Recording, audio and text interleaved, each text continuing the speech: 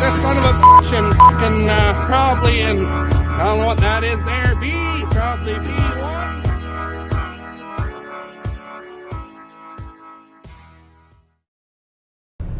Oh, where are we now again, hun? Hun? Princess. You talk less than Twan, hun. Oh, look at that. Well, let's go spend some money, right? Right? Yeah. Woo!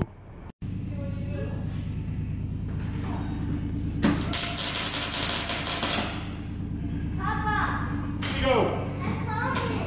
You're coming? Yeah. Coming to weld? Yeah.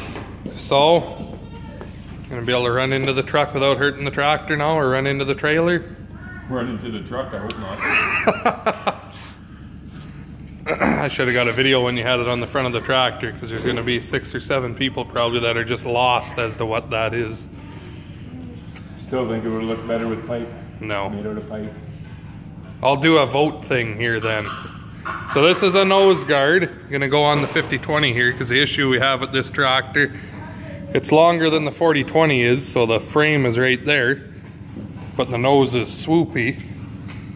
So when you come up to the side of the trailer, our rack side's there to grab the bales, and you reach across to the other side, you got a tendency to just barely rub against the rack. So the 40-20 is, you know, has a big nose guard, so that's what we're making here.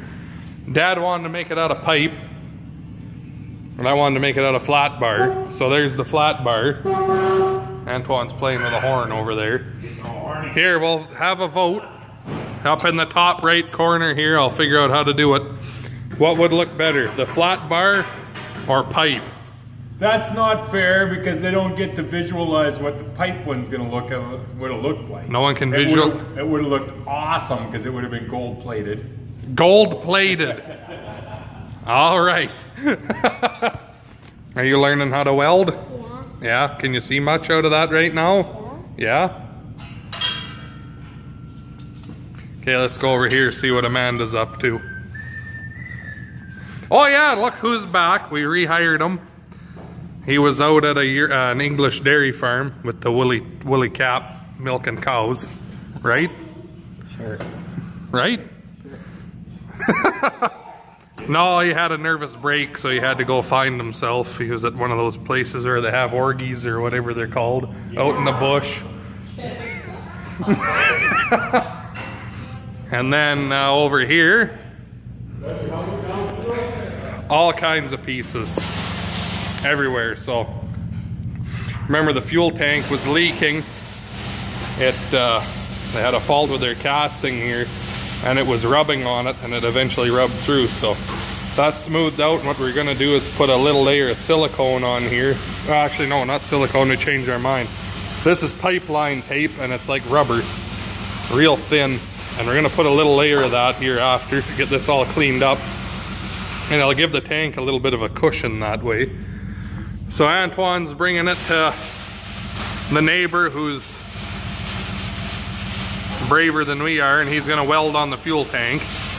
He's done it before, and he says he'll do it again. So like Antoine said, they'll only blow up once. So, so he's gonna re-weld that crack for us. And me and Antoine, yesterday I guess it was, he got the injection lines off, and I got the air filter and what have you out of the way.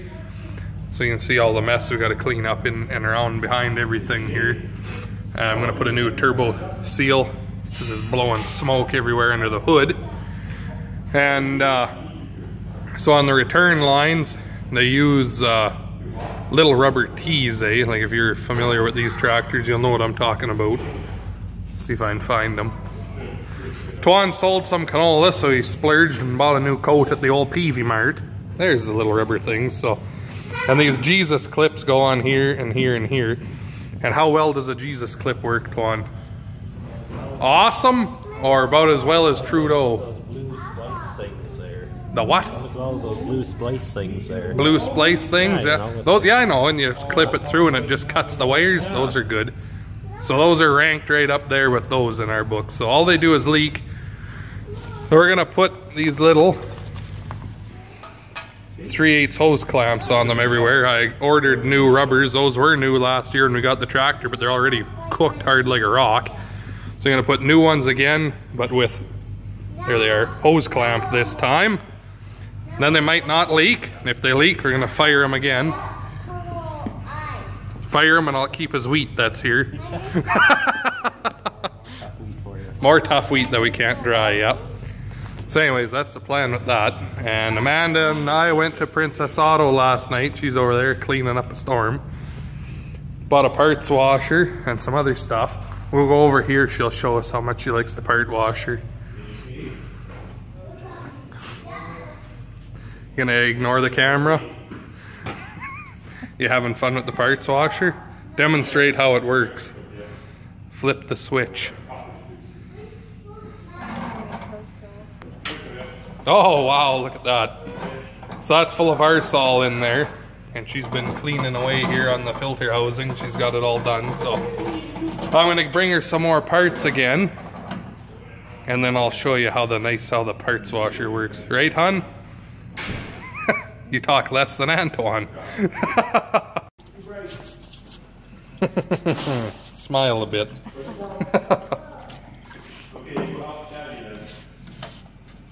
Oh, nice.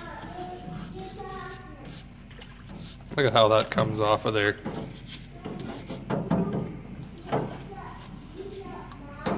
Anyways, that'll be a nice purchase because before I was washing everything with a 5-gallon pail of gas and the brushes, so this is a lot better. Oh, and what are you doing? You're gonna play in the car? Okay, here. Yep, go around the door.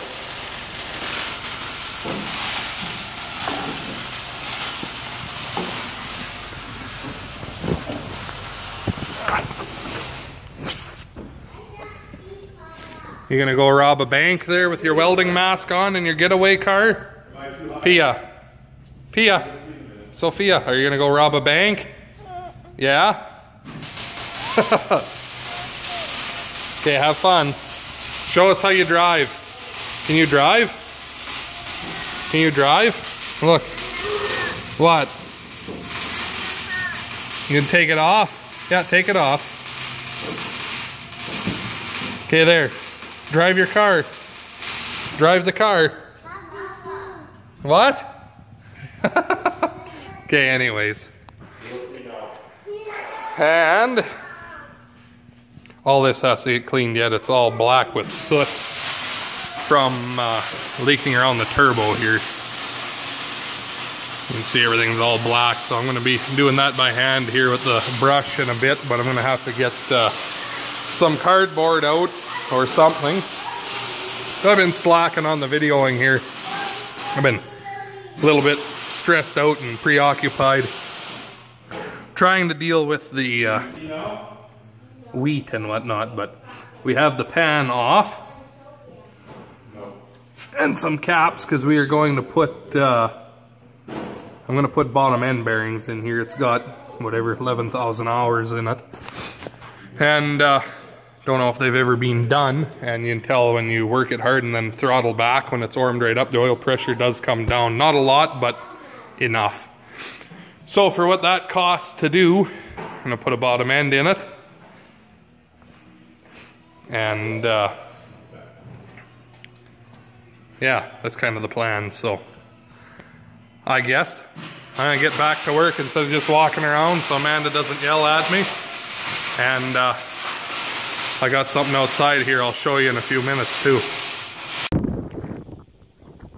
Look at that new addition to the farm.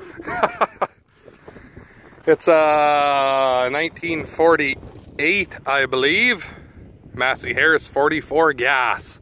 We have another one exactly like it out in the pasture, and it's one of the original ones to the farm when they were getting into tractors. So, and we used to actually have two, and the one that's out there is the one that stayed, and there was a second one that had a blade.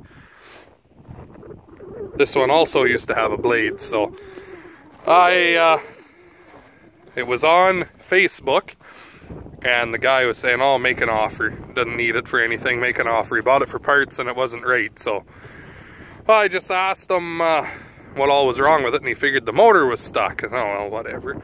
I said, what do you want for it? He says, trade me 5 hay bales for it and I'll deliver it. And I said, oh, how about 4 hay bales? So I traded 4 hay bales for it. So here she is. It needs one rim. It's real bad. I don't know if it sat with the, I think it sat with a flat tire, and that sat in the mud and the water for a long time. But I think I know where there's a couple of rims actually. So this another project. I'm not exactly sure when it's going to get work done. Hopefully this winter. I want to try and get it running and then just have it for a little, you know, fuck around tractor. I've got a little 7-inch PTO auger that it would work just perfect on. It has no hydraulics and 540 PTO. Don't need hydraulics on it for anything, honestly. And figured the motor was stuck. Well, Rob, he's gone now, but came over. And we put the hand crank on it, and he jumped on it, and she fucking broke free or turned over anyways. So put the booster cables on her and just twirls over. So it's not going to be very hard to get going, I don't think. The tire on this side's real good. Front tires are decent. It's just that one tire in that rim that's not the best. But yeah, I don't know. Kind of a fun little project. It's got the flywheel on it yet. Our other one does not have it anymore. And our other 44 also has the steering and everything from I think Dad said a 55. But yeah, so that'll be pretty cool to get going too one of these days. So I guess just kind of a quick little update of what's been going on around here lately. I'll get another video out here right away of the working on the 46, a whole video about it.